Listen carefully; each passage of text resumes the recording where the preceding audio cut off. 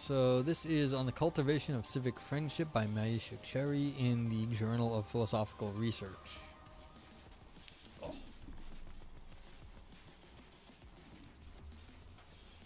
And as always, please feel free to ask questions along the way.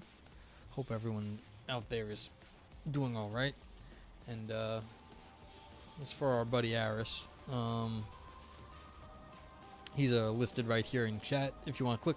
If you're interested in if you are new here and you're interested in more philosophical content, he's the first link there, Aristotle. You can ask him basically anything, ethics, ancient, ask him anything, but he works on friendship, so maybe he'll find this interesting. Okay. Evolve Yourself was also in chat, and there's a philosophy booth every so often under Ask a Philosopher. Okay. So, we don't read abstracts. In Overdoing Democracy, Robert Talisse claims that democracy is being overdone. What, like cooked too long? What do you mean overdone? And it's being overdone because of how we view and treat each other. More specifically, when we see others as only political agents who either obstruct or help enable our own political projects, and we become steadfast in political activity and engagement, we are overdoing democracy. When everything we do together is either tied to our political allegiances and every place we go is politically saturated, then it's clear we need to do less, not more politics. This, for Talisse, is not an undemocratic recommendation. Rather, it's a call to put politics in its place. When we fail to put politics in its proper place, we dissolve the other social goods that democracy requires if it is to flourish. Thus, such overdoing becomes counterproductive to the aims of democracy. I'm not sure I buy this, but like this is obviously the opening paragraph where she's setting stuff up. Like the last paper also, we were set up. And then the kicker came later. Why would you write this paper focusing so much in this way? Well, then there was a payoff for focusing on it, in focusing their philosophy in that way. So I'm gonna assume Myisha Cherryrry here has some goal in mind. Okay, continuing. Talisse rejects the notion that democracy is boundless and should be expanded, even though the temptation for thinking so arises out of deliberative democracy. Although we aspire towards deliberative democratic practices that include talking, arguing, objecting, providing reasons, and informing ourselves, this doesn't mean we ought to do it at every turn and everywhere. When our everyday activities serve as prompts for the intensification and radicalization of our political identities, which in turn exasperate our political divisions, then we know we need to do things differently. And Talisse shows such overdoing makes even deliberative democracy unproductive. This is due to polarization and the oversaturation of politics, which lead us to see our opponent as irrational, untrustworthy, apt targets of enmity. Polarization also leads us to create information bubbles in media spaces, and it makes our social spaces politically homogenous.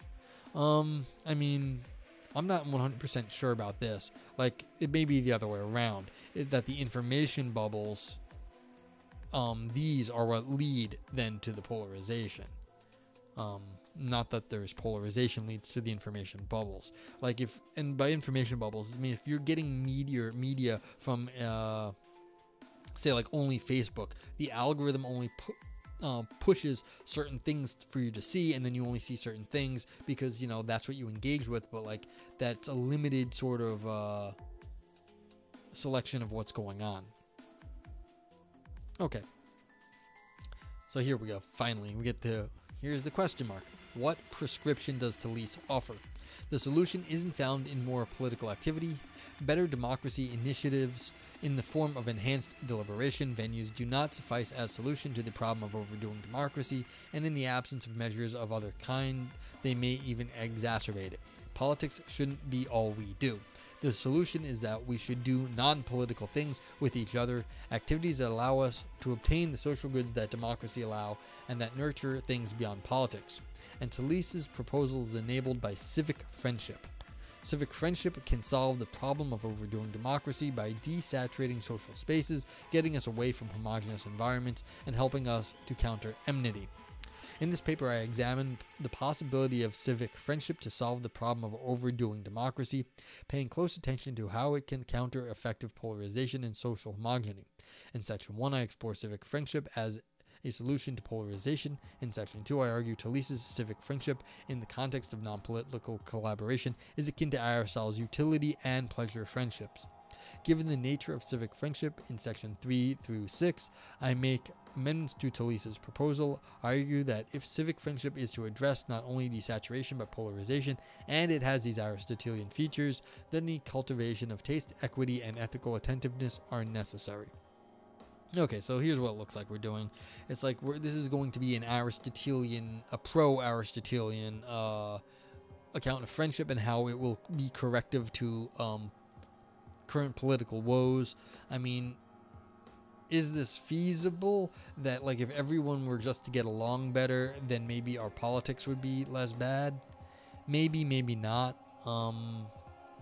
But this really gives me a feeling like, man, can't we all just get along? Like, stop like being all like overblown. Like, stop being so focused. Just like everyone get along first, and then you'll like then work out the politics later.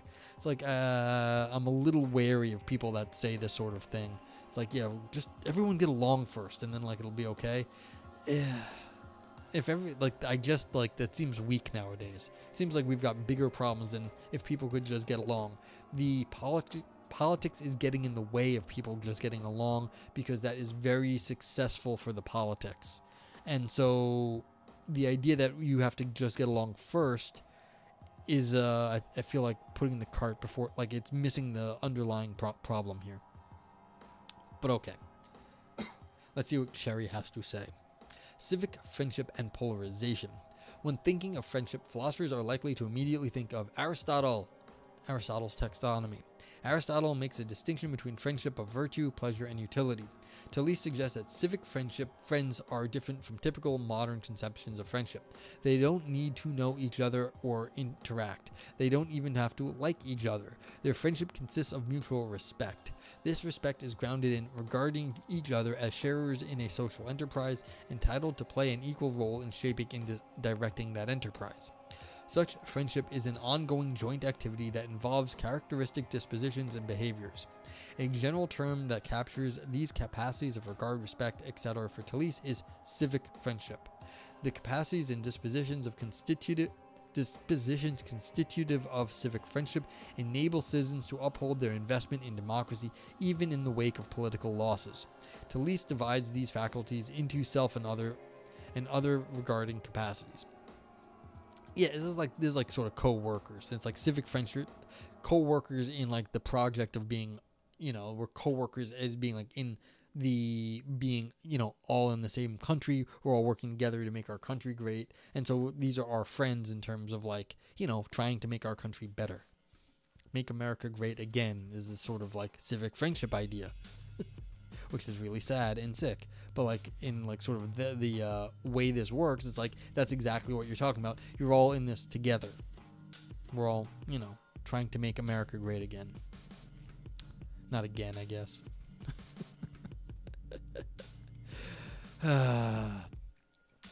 Like, yeah, I feel like I should make some snarky comment or something, but it's taking too long in my head. I'm tired now. Okay. Reasonableness and sympathy are examples of other regarding capacities. The capacity of reasonableness, oh God. Alright, this is one of my bugaboos. There is no such thing as being reasonable. No one knows what it is to be reasonable. There is no good definition of it. Generally, whenever someone says be reasonable, that means they just don't like what you're saying and they don't have anything better to say. So they're saying you're being unreasonable because you're like what they consider to be the standard quo you're going against. But anytime someone says, oh, reasonableness, like you're being unreasonable, like I find that hand waving. So reasonableness and sympathy are examples of other regarding capacities. The capacity of reasonableness involves hearing and listening. Okay, so there's a lot of things require hearing and listening. When exercising reasonableness, we provide reasons in favor of our views and revise them if necessary. and we trust that others can be responsive to our reasons. Now, see, this is exactly what it is. People always like their reasons better than other people's reasons. And that's why people say be reasonable, is that you're not taking my reason seriously enough. But again, that means they just think what they're saying is important. And that's why I get annoyed about it. Because generally they're not defending their reasons. They're saying you're just not thinking my reasons are good enough. Or they don't think my reasons are good enough. They just want to be like, oh, my reasons are better than your reasons. It's like, okay, this is the problem. It's the responsiveness to it. It's like, that's what people say when they say you're not being reasonable. Okay, we are in response also willing to listen to their challenges to our commitments. Another capability is democratic sympathy. Exercising democratic sympathy consists of regarding others with fellow feeling. Even when we judge their views to be distasteful or misguided, fellow feeling doesn't allow us to conclude that they are therefore unfit or disqualified from citizenship. Democratic sympathy helps us recognize that they, like us, aspire to deploy democratic politics for the sake of their sincerely held values. While it seems that these self and other regarding capacities, which are constitutive of civic friendship, are only appropriate when we are engaged in politics, Tallis disagrees. He claims that civic friendship involves more than using these capacities to engage in politics. Civic friendship is not one-dimensionally absorbed by the travails of politics. Moreover, to cultivate civic friendship requires us to exercise these capacities beyond politics, and this is possible only when we are able to regard each other as more than our civic roles. Civic friendship involves acknowledging each other as equal persons whose lives are devoted to valuable projects and pursuits that lie beyond politics.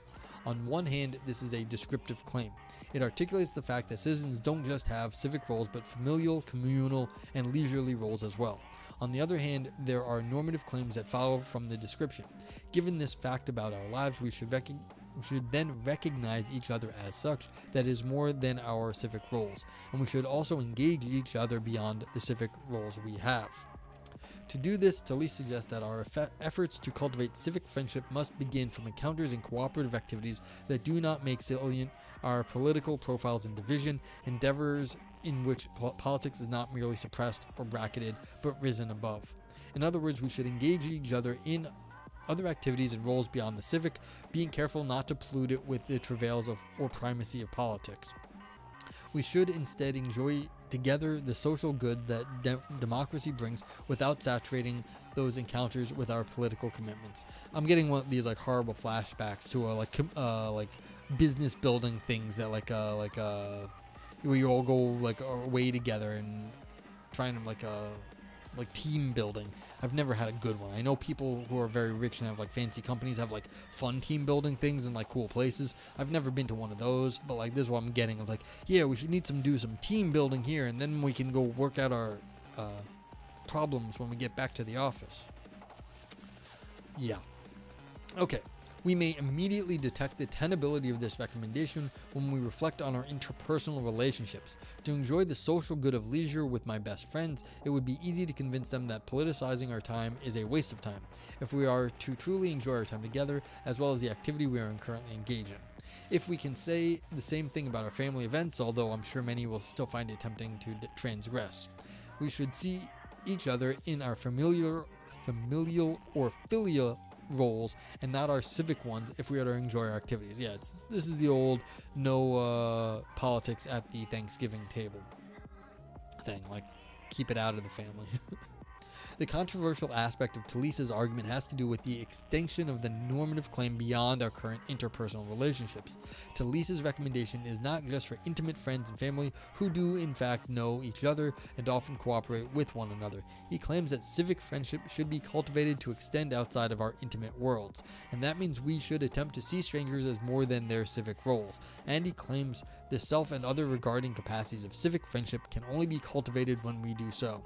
These capacities are necessary for solving ubiquitous destructive problems in our society, polarization. Yeah, it's like, this is like, okay, can we go see the people that we are already annoyed with as like, these are complex, interesting people with like their lives and stuff like that. This is one of those like, yeah, sure, go like see like your enemy as like a full human being. It's like, that sounds great. I don't know how practical it is though. But yeah, I mean, that's the suggestion. If you could only see people in a better way, then you would somehow recognize that they're not stupid and idiots for disagreeing with you. Yeah, disagreements with you. Excuse me. Okay. There's platform polarization in which members of political parties diverge sharply on nearly every issue. There is also effective polarization in which there is high distrust and antipathy between groups. Together, it's not just that liberals and Republicans can't agree on anything, but they also dislike those who they see as their political opponent with whom they disagree. Talese acknowledges that the United States has a high level of effective polarization. This polarization is not simply the result of disagreement, it is due to the political saturation of social space and sorting. Citing social psychology and political science studies, Talese calls our attention to research that shows that when we are around people who think as we do, our beliefs intensify, our opposition grows more resolute, and our attitudes become more uniform. In other words, we become more extreme across several dimensions due to this sorting problem. The sorting problem manifests in social space. Our social spaces are not only saturated with politics, but where we go are often spaces saturated with people who share our political orientation and signify theirs, thus creating homogeneity. Can't speak anymore. Homogeneity. Yeah. This sorting and saturation contribute to belief polarization because when our everyday activities serve as prompts for the intensification and radicalization of our political identities, they exacerbate our political divisions. And it is this problem that Talese thinks civic friendship, along with its capacities, can help solve. In the next section, I will examine and respond to Talese's prescriptive claim that civic friendship can serve as a solution to polarization. Instead of questioning its tenability, I will offer up important amendments. I will argue that a deeper attentiveness to the nature of Talese's account of civic friendship requires that we cultivate additional capacity of civic friendship to adequately respond to effective polarization and thus help put politics in its place. Given such a task, it's important to begin by returning to Aristotle and the nature of friendship. Okay, so what this looks like here, just in my head, is that this is what Cherry's doing here is, well, as far as I can tell, is that they want to push this Aristotelian thing here, this Aristotelian view on the nature of friendship. And what they think is certain things are very important in that, but they don't have the they don't want to argue for the whole thing themselves. They want to just push the few things, and then they're using Talese as a jumping board, a starting point, and so they're just going off that. And so in some sense, we're not talking, like they said, they don't even want to criticize Talese. Like, that's what they're going to do. They're not even talking about that, but they just like, well, we're going to use the Talese framework and then just build from there. So this is kind of one of these, this is interesting that they're going to say what they want to say, but they're putting it within this other framework so that they don't have to do all the work themselves. So kind of like a response article, but it says, look, all right, what you said is great, and we're not going to criticize you, but what we're going to do is we're going to take a slightly different tack. So yeah. Civic friendships as utility and pleasure friendships.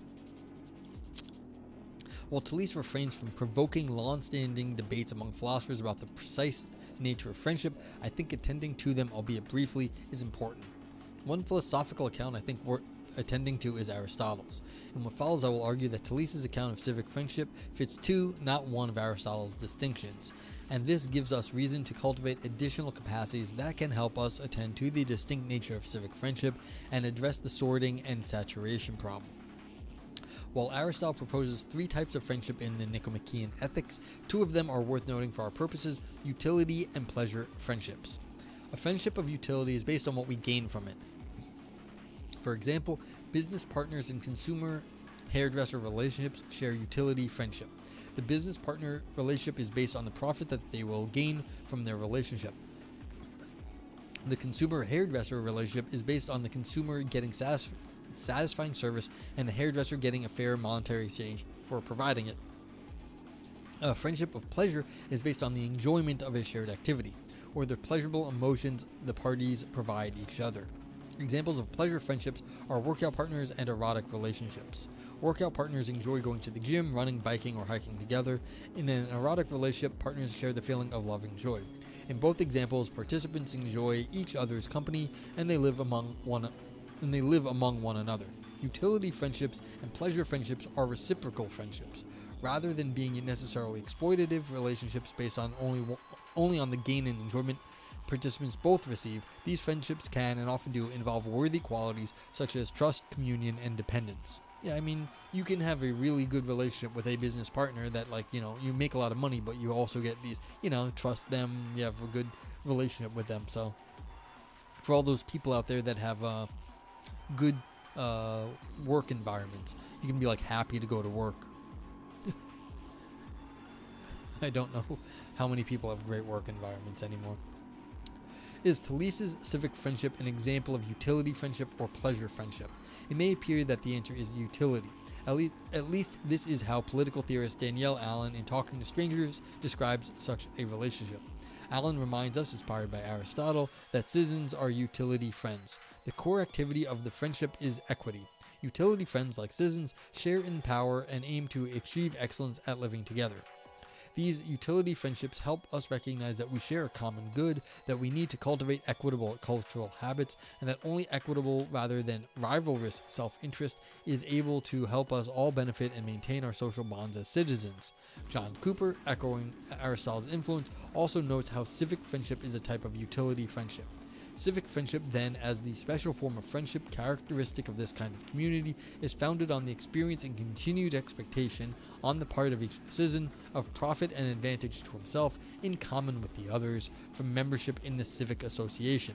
This is to say that civic friendship is a kind of advantage friendship. These accounts of civic friendship as utility friendship latches onto Talise's account. However, there is more to say about the nature of civic friendship. Talise's civic friendship also fits the criteria of pleasure friends.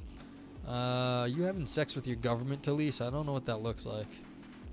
I mean, the Constitution's very sexy, of course, but yes.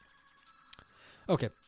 Contrasted with the buddy who engages with us in some activity and depends on the reliability of parties in supporting and accompanying each other in some limited and often sharply delineated activity, friendship for Talise has to do with the variability of endeavors that they support and enable.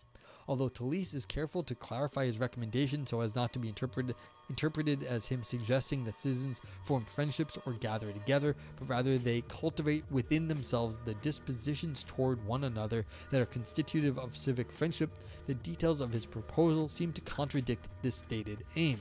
For as he says, if our efforts to cultivate civic friendship must begin from encounters and cooperative activities that do not make salient our political profiles and divisions, then some of those encounters will be face-to-face interactions. This gathering element is implied by his recommendation of doing other things besides politics. Doing things together is not an abstract cultivation endeavor. It occurs through interaction of a shared activity. So while he is not suggesting that we become best friends with any and everyone to solve our polarization problem, on my reading, he suggests that we recognize and engage with people beyond our civic roles and political activities and affiliations. This entails forming the dispositions to engage in pleasure activities. For these reasons, we can view Talise's account of civic friendship as an example both utility and pleasure friendships. And our civic friendships, we recognize that we all have civic roles, but we also recognize and engage others beyond this role as we take up non-political activities where we enjoy social goods. There's the old story is like if you're gonna go someplace, you go where people eat. You go have a meal with somebody, and it's like everyone enjoys food. Like, we're human, we have to eat. And so, like, if you can sit down and have a nice meal with people, then it's like, yes, then you can, in some sense, see what they enjoy and get beyond whatever their this sort of the utility friendship here, where like you're all working together to some goal. But like, yeah, if you can sit down and have a meal together, it feels like you're doing something different, and there is value to that. That's like an old thought. Okay. As previously stated, this combination of utility and pleasure friendships is not a strange idea. We have them with our close friends who happen to also be a co-citizen. And if Talisa was only concerned with relationships of this kind, then the recommendation would only address the desaturation issue and inadequately addressing the sorting problem. I take Talisa's claim to be that we should cultivate civic friendship with those who aren't already targets along this utility and pleasure dimension, and doing it will not be easy. Yeah, I mean, this is the thing. You have to go seek out your people that are not in your political spectrum right now. And that's hard, excuse me. That's hard because of the way our technology sorts us, already pre-sorts us. Like, so all the services you use online are usually, the algorithms are set up to show you more of what you already like. And that means you are not engaging with people in a wide spectrum of beliefs. It's just showing you more of what people who are already like you. And so the idea that we can go make friends with other people is harder nowadays. And the technology is set up that way. So it's a problem. Okay, author says, therefore he recommends the capacities of democratic sympathy, persistence, and reasonableness. However, since I argue that civic friendships are not only utility but also pleasure friendships, there are other capacities that are needed. More specifically, we need to cultivate the capacities and dispositions that are necessary to have as we do other things besides politics, and do them in ways that diminish polarization.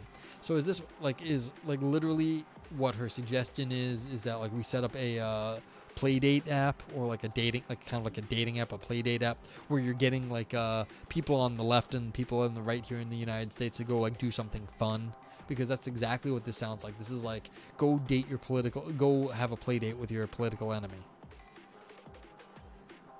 And it has apparently been a complaint. I don't know if it's true, but it's, again, the media I'm looking at. It's that like there's been multiple conservative dating apps, and they're not good, because more people in the cities where dating apps are most effective are going to be more liberal. And so the conservative dating apps is basically, it's not getting a wide range of people. And so again, by self-selection and media sorting, you are not gonna be in a position to meet people that disagree with you. And so the idea that like you need a date, like a way to meet new people, is very hard, because again, there's self-selection, and also the algorithms are not incentivized to do this sort of thing. So not only is it not easy, it's even harder nowadays. Okay, cultivating taste. Aristotle notes that pleasure friendships are unstable and unlikely to last. I mean, I guess. I mean, you can always, depends. I don't know what Aristotle says. I don't remember that. They often don't last because our pleasures change. Pleasure friends' temporality is due to our fickleness.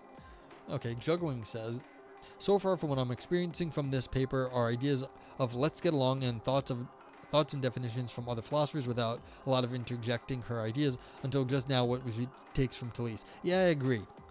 Granted, this is a slightly longer paper than I like reading, but I am reading it, and so we are yet to get to the meat of the paper, really. I think it's coming up.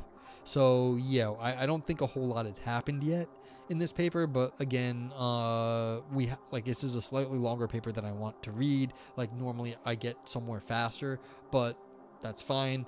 I'm expecting there to be more. If there isn't, it'll be a little disappointing, but c'est la vie. It is philosophy roulette, after all. You don't always get what you want. You get what you land on.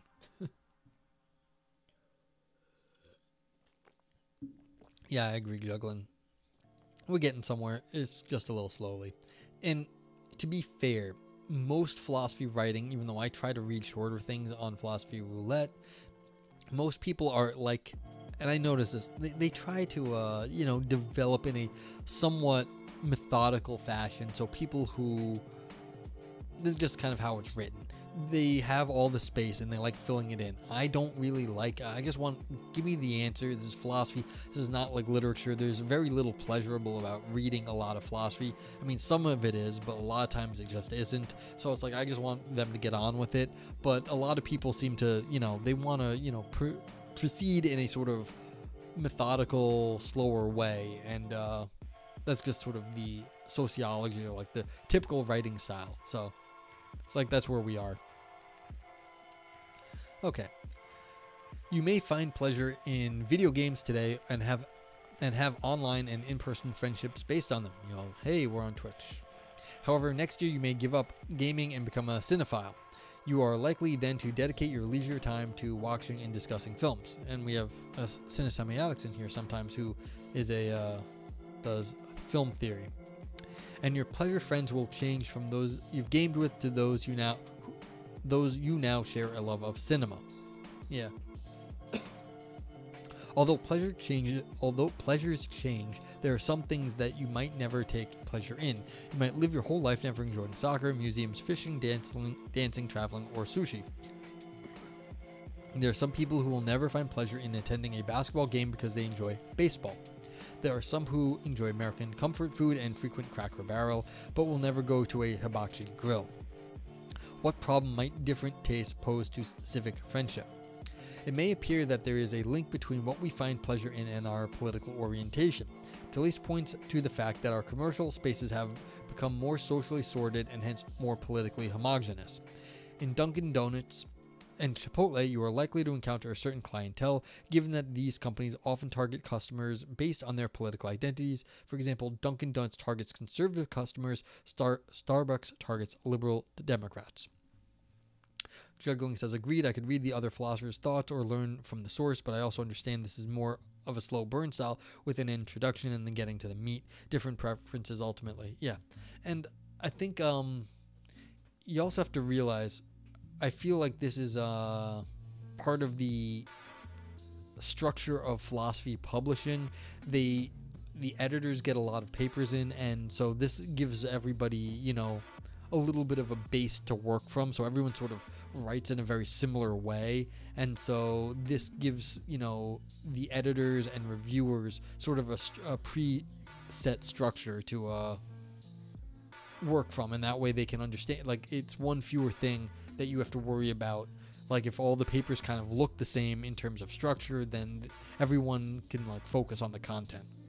That's not a good thing, because the structure and the content a lot of times are related, but, you know, in papers like this, I find a lot of the stuff is kind of just like, this is how it comes out. So it's like, that's okay too.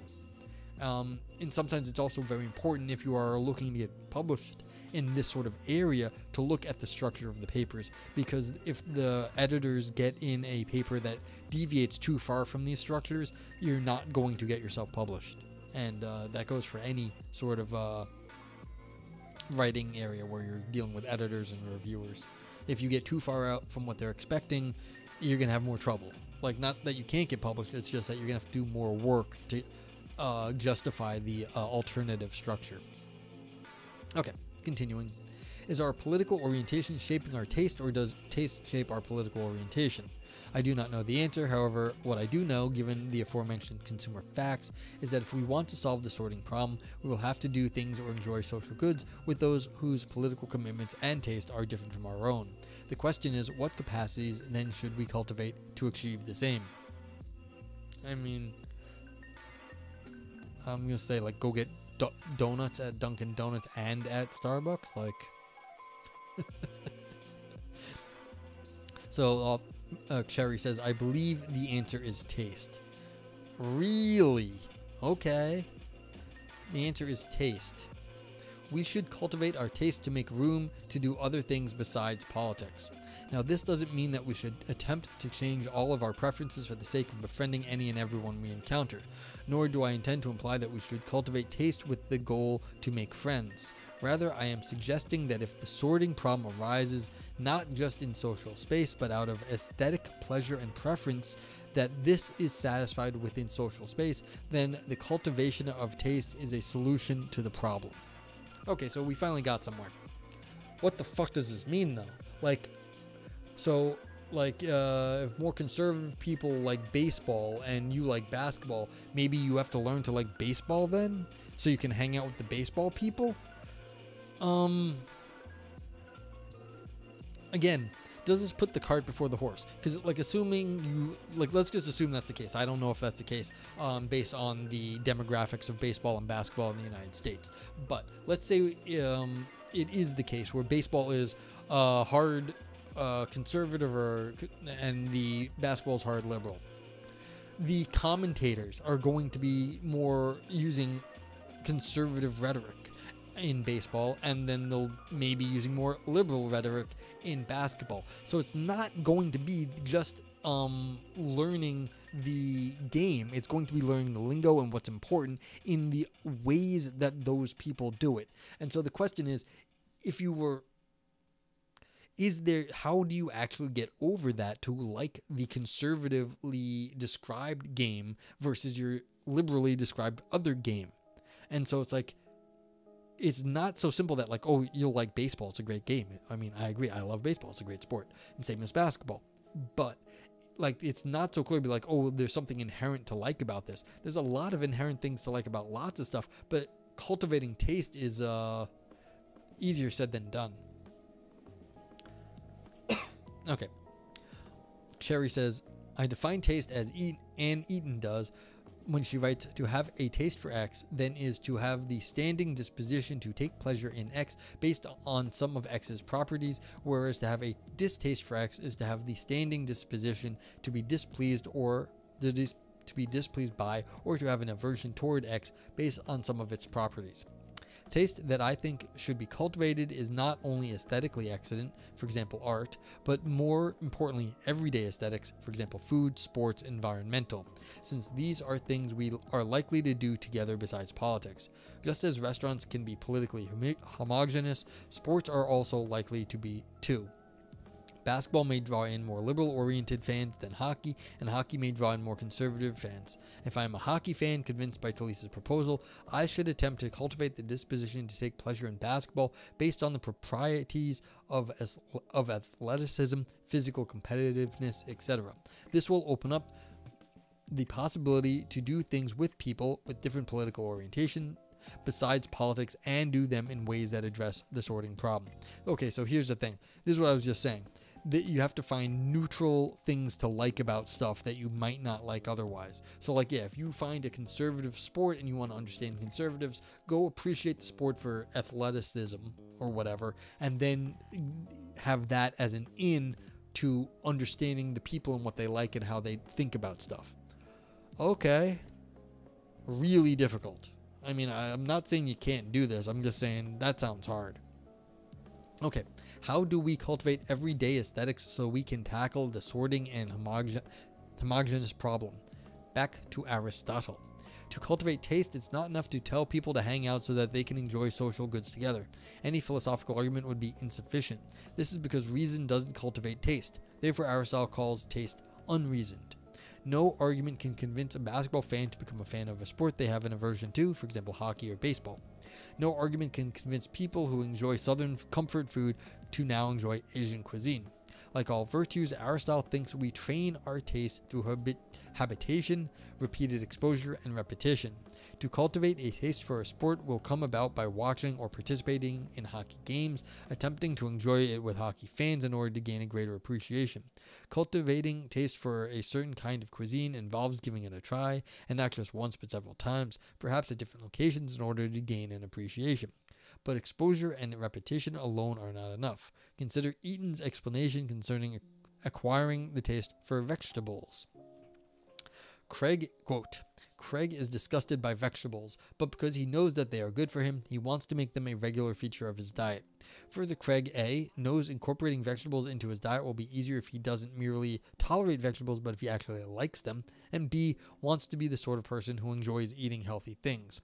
Repeated exposure to vegetables might get Craig to tolerate them, but he wants something more. He wants to actually acquire the taste for vegetables. Craig tries to alter his feelings about vegetables by acting as if they were tasty. He starts with vegetables that are most similar to things he does like, such as meat, and he incorporates them into a dish that he already likes. Finally, it is important that he creates positive associations with vegetables by initially restricting his consumption of them to times when he is enjoying himself and performing visualization exercises where he vividly imagines himself eating vegetables with vigor and enthusiasm. I'm sorry, I think this is really funny. I don't know, like, because I'm an omnivore, I eat all the things.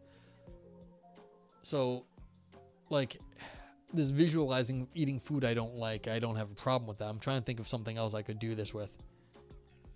Sally, the altar boy. Welcome in. How you doing? You will like vegetables, damn it? Yeah, exactly. Sally is a buddy of mine from the Electric Mermaid community. He is married to an Electric Mermaid. So let's give Sally a shout out. He streams things like ESO, and I think he was reading some scary stories tonight. So you can go check him out, and he's a good guy. So yeah, if you have any questions, I'm reading philosophy at the moment, which is what I do way too much of on Twitch. If you have any questions, let me know. But yeah, we're discussing here how to fix political polarization by making friends with your enemies, basically. Go make friends with your political opponents by, you know, doing stuff you don't like with them and learning to like it, and then maybe you'll see them as better people and be less angry with them. But I know I'm making that sound bad, but seriously, Sally, you gave me $5. Thank you. Bezos bypass, and I hear it's a special day to that too. Sally, I told Mermy that it definitely was not my birthday today. Absolutely, definitely, it was not my birthday. It's not my birthday. I was making a joke. I told them that, and they refused to believe me that it's not my birthday because I was making a joke, and it really is not my birthday. My birthday's in July. But they refused to believe me. And I told them this, and they just, well, they ignored what I said. So, but thank you.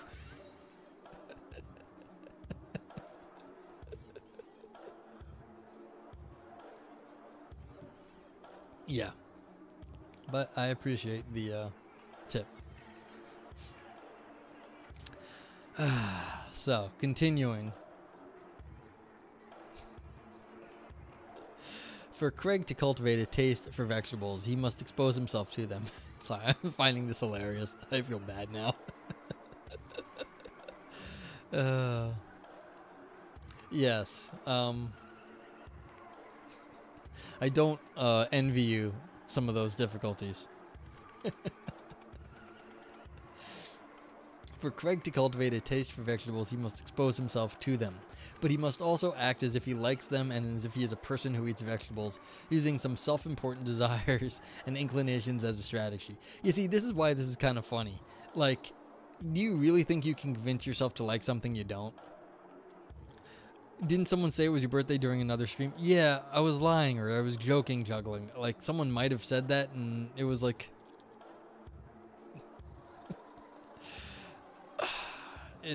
But, like, I really did, like, I did say that October 23rd was not my birthday in a very facetious way.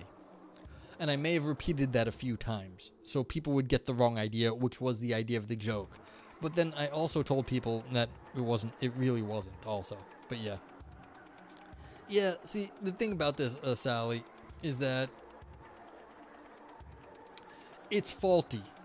The author knows it's faulty, though. This is like the person who's writing this is actually quite a good philosopher. They know it's faulty. That's not what they're doing right now, though. Like, this is a setup again. They're gonna say something they want to say, but like, this is they know what they're doing. Yeah. But like, this is what's going on here. And, I don't know exactly where they're going with it, but like, this person is not... I say this a bunch. I said it earlier tonight. These people are very, very smart. They know what they're doing. Yeah. You know people like this? I know lots of people like this.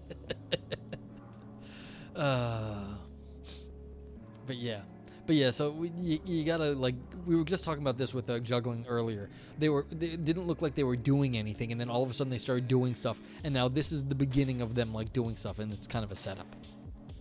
Okay. Or, I mean, are you meaning, like, people who, like, try to train themselves to like food this way? Yeah. Yeah. It's how it goes. And I can't guarantee you that it's good philosophy. In the end, they may still screw up. Like, this happens all the time. Like, people who are good don't always have great arguments. Like, sometimes everyone has an off day too. So similarly, we can cultivate our taste for sports or food. Recall Cracker Barrel versus Hibachi Grill by doing the same. Like, can you actually learn? it's fair. Like if there is a sport you don't like or you don't know, you can learn more about it, and then you can get into it. Like that is kind of how see, this is really the thing. Aristotle was no fool. This isn't Aristotle theory. Aristotle realized that if you learn about something, you can get sucked into it. It's not like he's been criticized for the last 2,000 years that just doing something over and over will not make you like it or make you good at it. But he knows that this can happen. If you like start playing sports with people just for whatever reason, you might end up liking it. It's like one of those, like, you try it, you might like it. It's like, he's not stupid. Like that is a thing. Okay. In addition to exposing ourselves to hockey or Southern comfort food, we can act as if the sport or cuisines are amazing and that we are fans of them. If hockey is too far outside our comfort zone, we can start with a sport that is more like basketball but still attracts people who are different from us. Or we can start with a cuisine that is like Southern comfort food but whose restaurants attract people with different political orientations. When we engage in these activities, we can also create positive associations. For example, we might watch a basketball game at a bar after experiencing the euphoria of watching a hockey game at another bar. Well, you'd be very drunk at that point. Or we can imagine enjoying different kinds of foods with enthusiasm like Craig. Such cultivation of taste can attend to the sorting problem and help us enjoy the social goods of democracy with others. You see, that's the thing. Maybe you don't like hockey, but maybe you like bars. So you can go to a bar that's showing hockey. You know, might not be the dumbest thing in the world if you want to go meet new people. Like, combine one thing you like with one thing you don't like, and maybe you'll get lucky and find someone there that is kind of in agreement with you. Cultivating our everyday aesthetic practices are not irrelevant to our civil practices. Our cultivation of them allows us to expand our boundaries and interests of people who may have political orientations different from our own. Eaton makes a similar moral claim concerning our taste toward our bodies. She argues that physical attractiveness impacts how we treat and evaluate others. We perceive those who are attractive as more intelligent and trustworthy. This halo bias impacts our hiring and promotion practices. Those who are not attractive, those considered fat or ugly are discriminated against, not only in hiring but in health care. And so she recommends we cultivate our taste toward fat bodies. I am claiming that what we take pleasure in can affect how we treat and evaluate others. In addition to political polarization, what I am calling pleasure bias, the toleration and or enjoyment of others who share our tastes, can impact how we treat others. Cultivating and thus expanding our pleasures and tastes can open another way to be around or enjoy social goods with those whose political orientations are different from our own. And now we see the point again. Cherry wanted to make up something called the pleasure bias, where we're biased towards things that we like, and is using this sort of stuff to sneak this in right here. That's kind of what I see. This looks like they're sneaking a point that way. They're sneaking in what they're calling the pleasure bias. And so this is a substantial claim where it's saying, look, we all know that like people are favored if you think they're attractive. Now, okay, but what we're going to try to do is we're going to make a pleasure bias to our benefit, where we are getting political power out of it. So if you can then make coalitions with people that you do not agree with politically by using this pleasure bias, not just I scratch your back, you scratch mine, but if you go beyond just the utility of quid pro quo, then you can actually do you can have a stronger political platform. And this is where I think Cherry is coming in here. She wanted to say this, but like she can't just make that out of the willy-nilly, so she embedded it in this other sort of theory. Okie dokie. So, cultivating equity. Recall, Talese suggests that we do other things than politics. He writes, try taking up some cooperative project or endeavor that you regard as not having a determinate political valence. It ultimately does not matter very much what you choose to try. The important thing is that you do something that you sincerely take not to be an expression of your particular political identity. He believes that these activities are likely to cultivate civic friendship. I agree. However, it's not just about what we do with each other that cultivates civic friendship, it's how we do it. Jeez, I'm losing my mind here.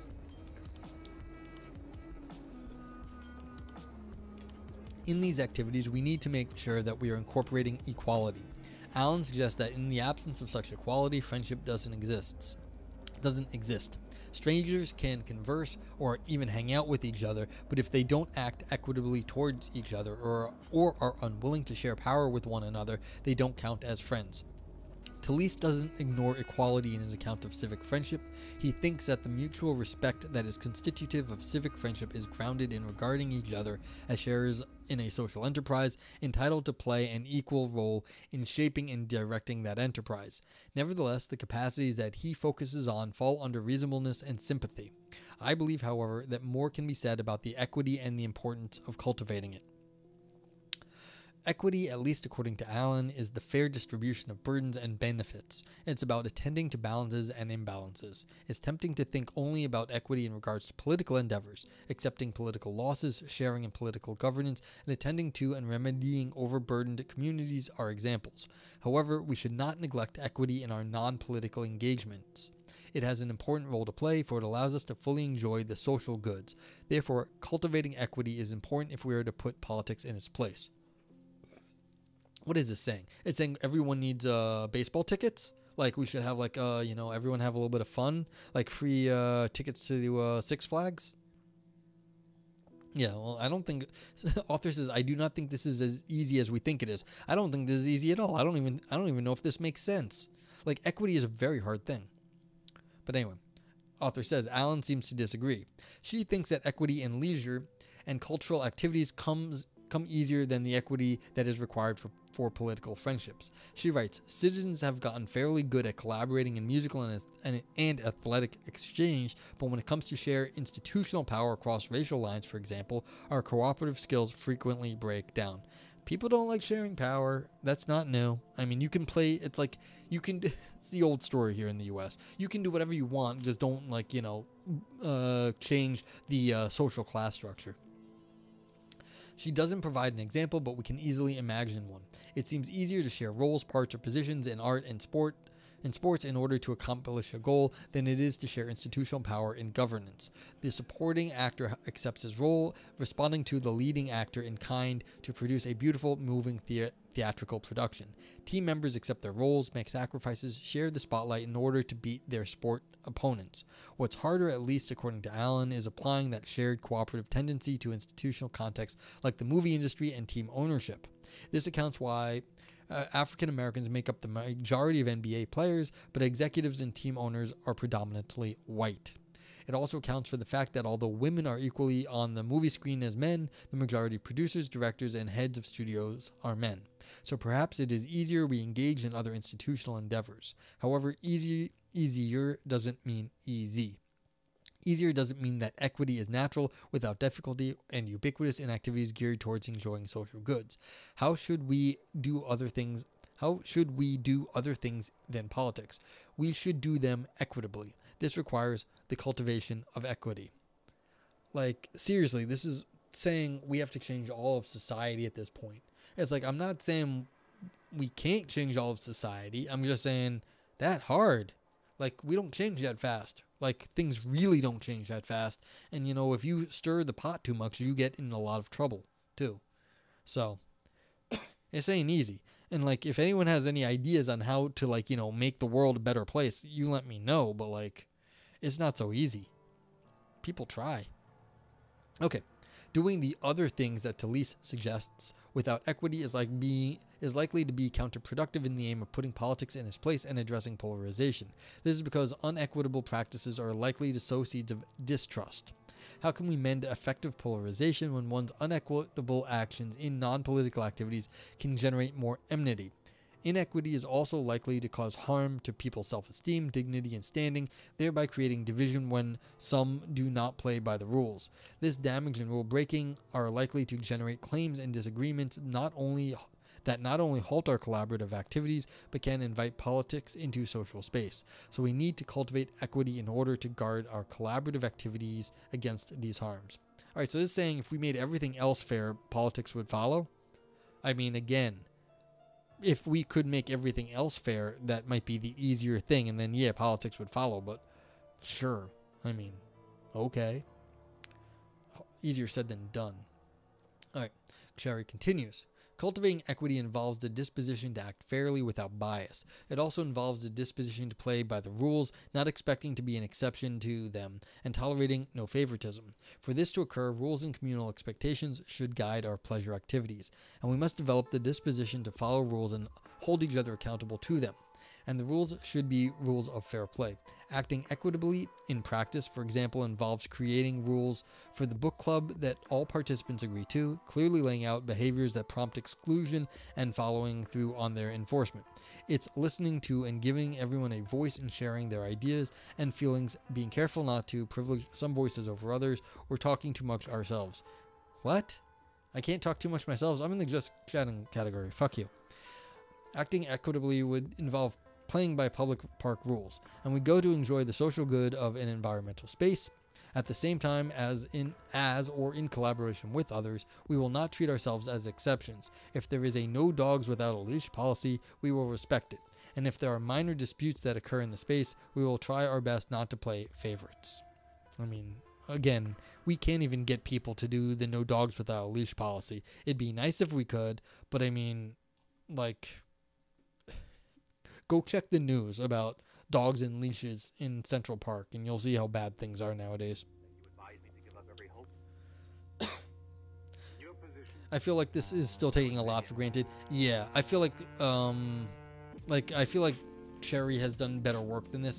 This is just sort of a little bit weak as far as I've seen things from her that's better. Now, that's okay. You don't have to write everything like it's hardcore. But I agree. Sure. Let's see, where are we? We're on page 10 of 15. I think we have 3 more pages to go. So there's still like some more stuff to be said, but we're getting past the meat of the paper here. And sometimes there's a kicker in the last few pages. I don't know, but we're going to find out. But yeah, it's not like, yeah, I'm just not seeing a whole lot. So we'll see. And it's okay. Not everything, like I said, not everything has to be like crazy. They had one interesting point with the pleasure principle before that I was saying, but this equity thing is like, this is nothing new. Like, yeah, it'd be nice if we made society equitable. Like, okay. Acting equitably also involves the disposition to share in power. This can include taking turns sharing power, and a book club members may take turns at selecting books or facilitating sessions. If one is part of a park sports team, sharing power may involve limited coaching terms or making sure leadership positions are open to all. We can't act equitably without cultivating equity. So how do we do it? Just like any habit, it requires habitual action. Acting equitably once is likely to help us do it twice and ultimately continually. We can develop a habit of equity by putting ourselves in situations where we can exercise it. Cultivating equity might require we study and emulate historical role models of equity like Martin Luther King Jr. or literary examples like the Good Samaritan. Our admiration for these role models can influence us to do as they have done. These models can also allow us to see things we hadn't seen before. In this way, according to Christian Miller, these models can reshape our moral imagination in providing us with new ways of seeing equity and fairness. Another way we can cultivate equity is by familiarizing ourselves with our unequitable desires and tendencies. Through self-reflection, we might recognize that we are the kind of person who always wants to be in control, have things go our way, or want people in charge that look like us. Once we recognize the presence of these desires, we can then be more mindful about whether they are influencing us in a given situation and do our best to compensate for, correct, or counterbalance them. Again, this is like, if we could all be better people, it would be nice. Easier said than done. Sure. And it's like, should we go study the lives of people who like did important things for, other folks? Like, sure, that's a good thing. I don't know that we can really emulate like great people and then be like them. Like, I don't know if that's how it works. Now, under this theory, it is how it works. It's kind of according to Aristotle, yes. But like, there's the old story of G.E. Moore. For people who don't know, G.E. Moore was a very important philosopher at the turn of last century, and he was one of the people that inspired Wittgenstein, so important 20th century philosopher. Apparently, he converted to Christianity because he ran into like a priest or something, or a monk, and the monk said, look, All you really got to do is just consider in your action, think, what would Jesus do in this situation? And if you can think of like the great man, Jesus, the Son of God, and imagine what he would do in that case, then you do that and you'll be living the good life. So G.E. Moore was very impressed with this, and he became Christian for a year by, every time he had like a ethical decision, what he would do. And after a year, I don't know, it was maybe reported by Russell, he stopped being Christian because he realized he had no fucking clue what Jesus would do in his life. Like, he just didn't know. It's like, how would you know? So it's like, again, you can read up on Martin Luther King Jr. and the great things that were done during the civil rights era, but is that going to actually tell you what to do now? And this actually goes back to Hume, too. Hume used to make this sort of argument. You should go look at history. Hume would say he was a historian, say we should do that. But he also said you have to act rationally. So this is the distinction here. We don't actually know the right thing to do at any given point because, like, the historical time period is not now, and you can get inspiration from them. But again, you have to process that in some way, and it's not so clear how that happens. So again, like, being equitable, like learning how to do that, yes, you should figure out how to do that. But it's easier said than done because, again, being a good person, not so easy. We should all just do it, like snap our fingers. Yeah, go right ahead, but that's not how things work.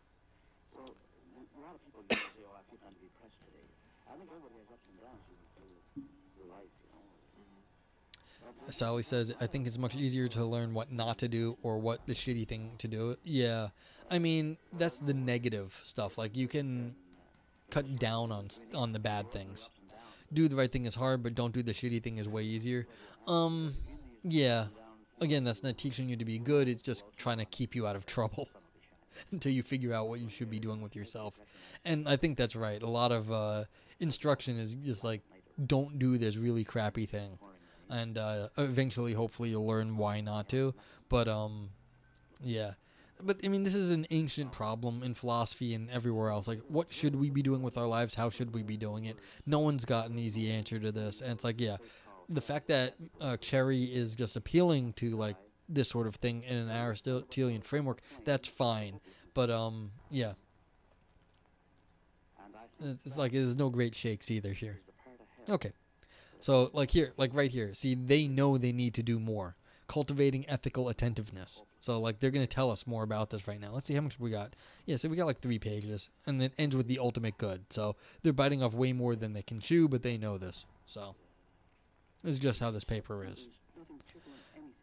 Oh, I've been thinking more and more about getting some emotes as, oh, Sally, you'll appreciate this, because you know excessive profanity.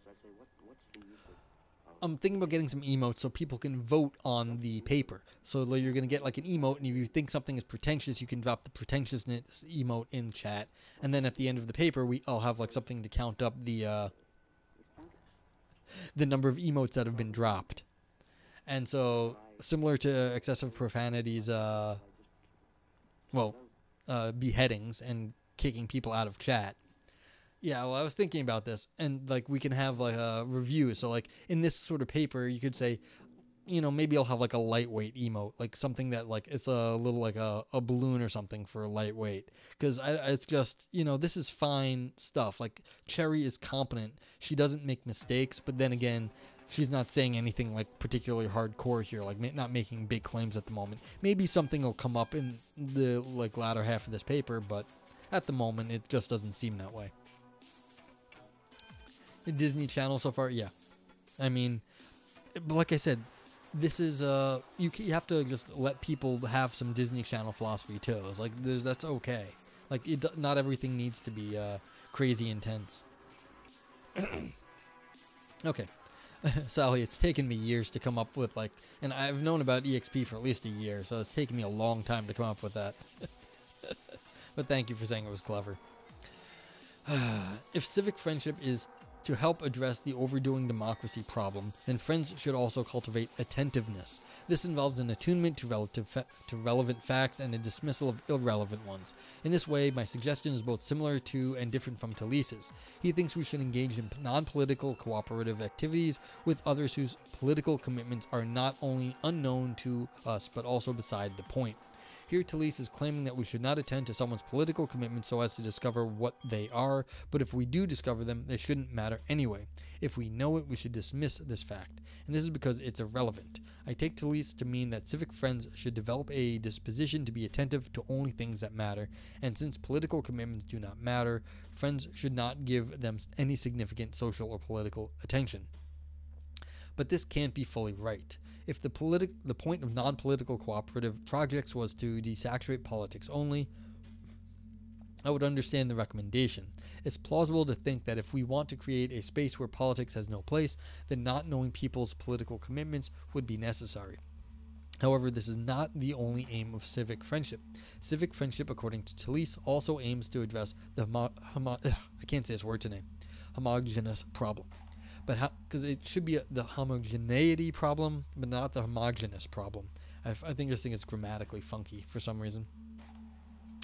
But how can we address this problem without awareness? Some knowledge is relevant and necessary, and a person who cultivates attentiveness focuses on the things that matter and dismisses things that do not. For our purposes, they would be interested in the political commitments of those around them, but will resist giving unfriendly weight to them. Yeah, I mean, you have to understand who you're talking to.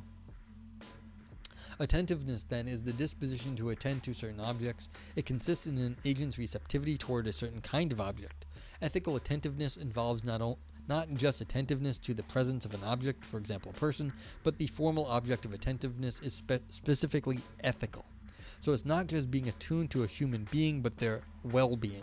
In our context, ethical attentiveness involves being aware of the presence of a human being and their political commitments, and it also consists in being attuned to their humanity, equality, and inclusion. A person may recognize someone as a Democrat. They are attentive to this political fact, but it's not ethical attentiveness if they direct their attention at the person's exclusion. For example, if they direct this salient fact at making sure the person feels out of place, othered. This is not ethical attentiveness. Ethical attentiveness, on the other hand, would involve recognizing when we have encountered a person with political commitments that are different from our own. And considering this information, we become attuned to their inclusion and humanity. Yeah, I mean, again, you have to understand why people are the way they are, and shouldn't just dismiss them outright for having different opinions. Again, easier said than done, but still, like, this is an important fact that you can understand people in different traditions. Ethical attentiveness involves not only recognition, but acting out of this recognition. Such attentiveness gives rise to a desire to help or hinder them in the conduct of their lives. Affective ties aid in this endeavor. Attachment, as opposed to indifference, can elicit a desire to include our political opponent in our pleasure activities. I may be attuned to the fact that my best friend is currently experiencing rough times, and through ethical attentiveness, my attention is directed at her well-being. But what motivates me to do something to help her is the attachment we share. It is of my affections toward her that I respond to the recognition. Yeah, I mean, you want to help your friends out, and you can feel like you want to engage with other people too. Like, learn something new about other people, and you can work on that. Okay, now what makes civic friendships quite different from friendships we share with our close friends is that they don't require emotions like love. The attachment which I speak is not an emotional one. It's one in which we recognize that we are attached as co-citizens. It's affective ties in the sense of James Baldwin's acknowledgement between blacks and whites. Whether I like it or not, or whether you like it or not, we are bound together forever. We are part of each other. It is King's sense that love is recognition of the fact that all life is interrelated. Rather than attachment based on emotional feelings, it is attitudinal, like Martin Luther King's account of love, which he describes as involving understanding, goodwill, respect, and active concern. It's an attitude of respect and active concern, one that seeks a common good in which all are included. In sum, we shouldn't want to be completely unaware of people's political commitments. This is not irrelevant in all cases. Such knowledge, even a vague sort, and attentiveness can let me know if I'm in a homogeneous space. It can also help me know when I've encountered someone whom I've once viewed as a political opponent, and thus challenge and provide me with the opportunity to treat them as a friend. I mean, this is very la-di-da still. Okay. But they say. However, before we get to the act of attending to those with different political commitments than our own, we need to know where they are so that we can engage them. Ethical attentiveness helps. Ethical attentiveness requires that we be attentive to our civic friends' absence and the locale of their presence. It involves an attunement to the fact that a sporting event has people with certain political commitments, and that this is where we may need to go to engage in non-homogeneous cooperative projects. Which person has the commitment would be irrelevant. What would matter is that the locale is in fact a place where those who we once saw as our political opponents may be located, and such attentiveness would direct the boundaries we cross in order to engage in these activities. Sorry, I just had a funny recollection thinking about this. I was like, you're going to get yourself shot if you go to the wrong places. If you're lucky, just beaten or beer thrown on you. I mean, you got to be careful sometimes. I nearly got my ass kicked because I was in Boston when the Patriots won the Super Bowl, and we got outed as New Yorkers, and they were like, fuck the Yankees. They said, someone got my buddy to say, oh, you agree to fuck the Red Sox? And he goes, yeah, whatever. And it's like, yeah, they caught us. Like, we're New Yorkers. He was just, like, not paying attention. And I almost got beaten up for being a Yankees fan on the day the Patriots won the World Series. Yeah, I know you're a New Englander, so you appreciate that story. But I was just thinking about this, and I've been up in Boston because I went to school up there many, many years ago. And I had a buddy visiting with the Yankees hat on, and I ended up having to buy people beer just because he had a loud mouth on him. And it's like, yeah, it's like, you got to be careful. But yes, go make friends with people. Like, just because they are Red Sox fans does not make them bad people necessarily. May be true in their case, but like, just inherently no. Alan provides an example of how this works when she writes about expanding her boundaries in the Chicago neighborhood of Hyde Park as an expression and requirement of political friendship. So, quote, I must develop context in which to interact with the other members of my polis, for these do not exist. Just by drawing a map of it, I have realized that what my neighbors and I typically recognize as our neighborhood is in fact separated from the other parts of our polis by freeways, major traffic arteries, train tracks, one large cemetery, and empty parks. Soon I learned too, with a little historical research, that these boundaries were carefully considered by an earlier mayor, Richard J. Daley, to keep Chicago neighborhoods racially segregated. My own university helped construct these boundaries. A commitment to political friendship, even in respect only to the other adults living in my immediate vicinity, requires that I cross geographical, racial, economic boundaries and challenge the habits of action and mind that my political order and its major institutions have cultivated for nearly half a century. These habits have been fostered since exactly the point when the major institutions of my polis first had a significant opportunity to invest new integrationist forms of citizenship. Yeah. If you're in New York, this is in Chicago. If you're in New York, what was that guy's name? Oh, I'm blanking on it. Oh, man. We had someone in New York that did the exact same thing, too. Loudmouth Schnooks for sure, yeah.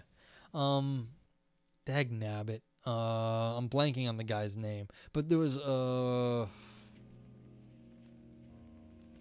it's the same thing in New York. We had someone that did this. He was racist. There's a reason why none of the subways go to any of the airports. The subways don't go to the airports in New York. You have to get you have to transfer, is because he didn't want poor people taking airplanes. And so he would break up communities. He would put arteries, like he'd separate like the whites and the blacks. Robert Moses. Yeah, happened in Boston too. Believe it? Yeah, of course. It's happened in a lot of places in America.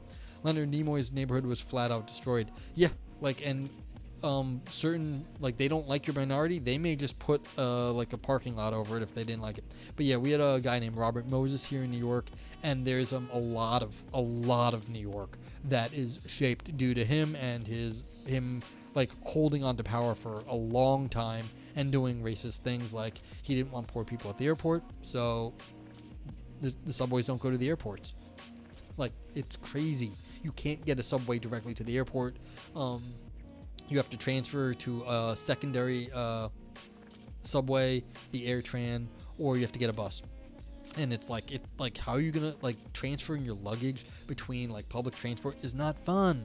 Like, it's like levels of like stupid madness. Yeah, you wondered. Yeah, it's bad. My friend actually lives in a building that was a Robert Moses building. It's really nice. Like, she's in like one of these like buildings he built that was like really nice. he had built it, and it's like it's super nice. She has a great view.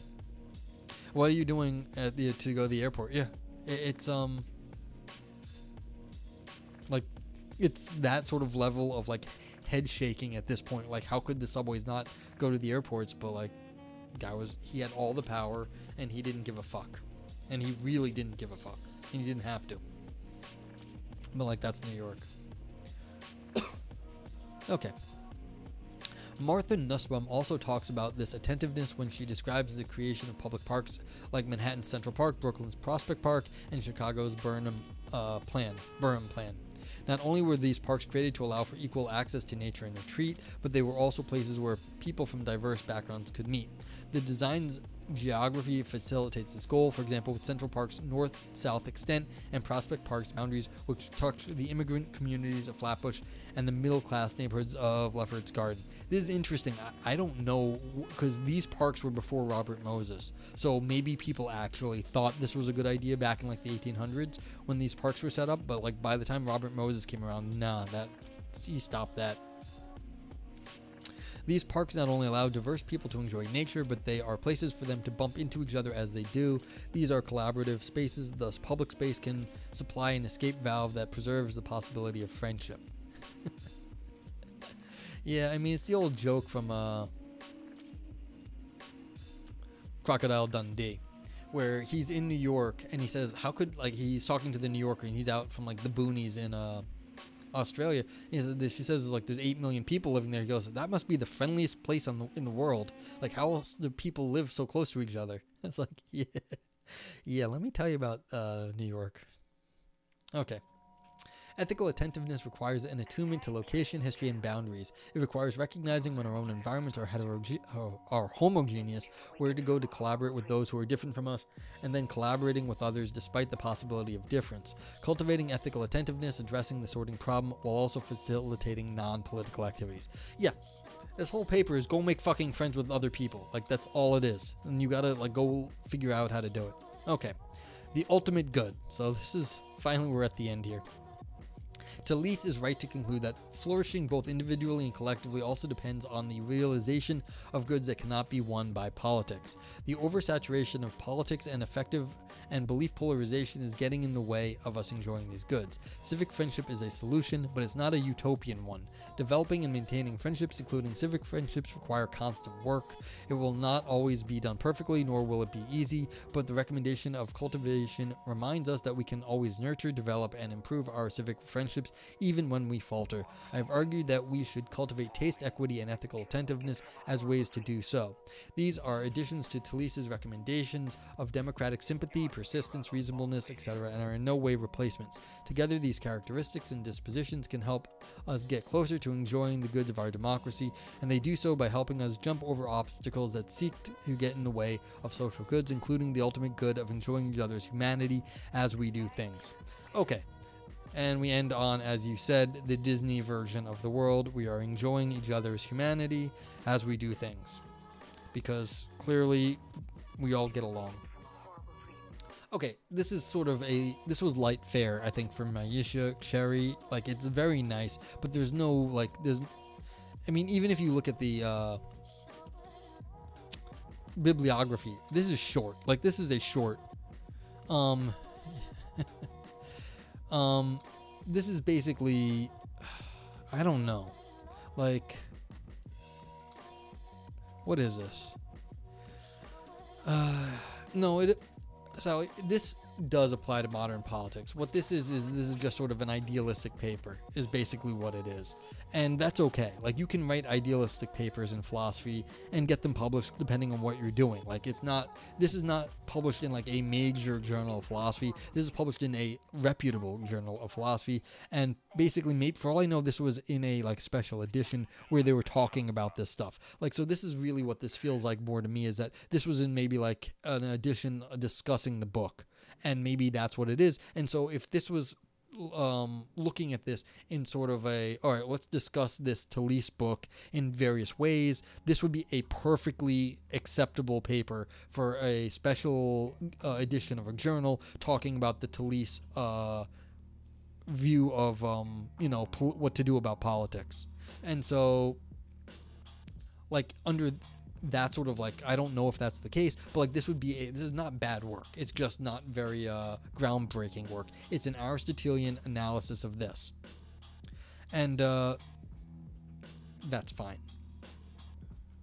Sally says, when I teach networking classes, I start with this is obvious, and we know it's obvious, but everyone can learn from this obvious thing, and that's how you start. Yeah, and so that's how this paper started out. They said one or two things that were kind of interesting, but it wasn't like it was super, they didn't super get into it. And that's all that this paper was. Like, that's nice. It's not crazy. It just gave you the Aristotelian perspective and a little bit of flavor, basically, from Cherry's perspective of things that need to be done, what needs to, that you have to enjoy yourself with other people, and that's really what's going to give you a better platform for getting along with other people. Not just that we can, I scratch your back, you scratch mine, what can we do to work to make the country better, but if we enjoy ourselves better, then we will actually have a better basis for understanding how to get along and make the country better. That's sure. I completely agree. There's nothing wrong with that. But then again, Aristotle said that 2,000 years ago.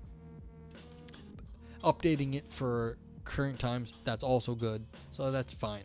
I mean, from my perspective, it's just this enjoying each other's humanity right here at the end. Like, I always point the wrong way. Enjoying each other's humanity, like this is what we're going to be doing. I do not classify myself as an Aristotelian. I am way too cynical for this. You are not going to like people. Some people suck. And so this is not just like the ultimate good of enjoying each other's humanity. This is not the ultimate good in my world. Like, you should be figuring stuff out. You should enjoy some people's like humanity and stuff like that. But like, this is not going to be the ultimate for me. And so I find this a little, look, it's too Aristotelian for me. And it's a little too, like, it may be unrealistic to just be always enjoying all the other people's humanity. Maybe, they always say people, always seems to get along with everybody. Like, these are always good. Like, that's fair. But, like, yeah, you need some, like, boundaries on this, in my opinion. Part of humanity is silence, and for shitty paper, you'll enjoy theirs. Yeah, like, I don't want to hear certain people talk. Like, they're just wrong. Like, we just have Alex Jones in this country, who is a terrible person. He says whatever he thinks, basically, to get more attention, because that's how he sells crap. And, he figured out that if you, say bad things about, like, people who have been in tragedy, you get a lot of attention, and he made a lot of money doing that. He recently got, a court judgment against him in the tune of $1 billion, but he hasn't got no $1 billion. The family, who knows what the families will get out of it, but it's like the idea that we're going to enjoy this man's humanity. The man is like damaged goods as far as I'm concerned, and so it's like, I don't want to enjoy that person's humanity. Like, he's damaged goods. He should not be given a platform to make noise at all anymore. So it's like, that's my problem with, like, sort of this perspective. And you, like, what's your view of humanity in that case? You also have to remember, and it gets brought up every so often on stream, Aristotle was a shitty guy too. He wasn't like the cool dude. Like, people did not like him. He was a rich kid. Aristotle was a rich kid. He sucked up to powerful rulers. People didn't like Aristotle. And so the idea that, like, you're just going to enjoy people's humanity, like, Aristotle didn't want to hang out with I doubt Aristotle wanted to hang out with poor people. Like, so this sort of philosophy is just like, I don't think like this is actually how we get along with other people, because it's too rosy a view of how interpersonal relations happen and what they are. Like, you're not going to like people. You're going to get angry with people. And, like, the universal thing, like, you're just going to, like, if you understand people enough that you're going to get along, that's a little too rosy for me. I mean, I might be wrong. I might be old and grumpy at this point. But, yeah. At least it's not my birthday. So, okay.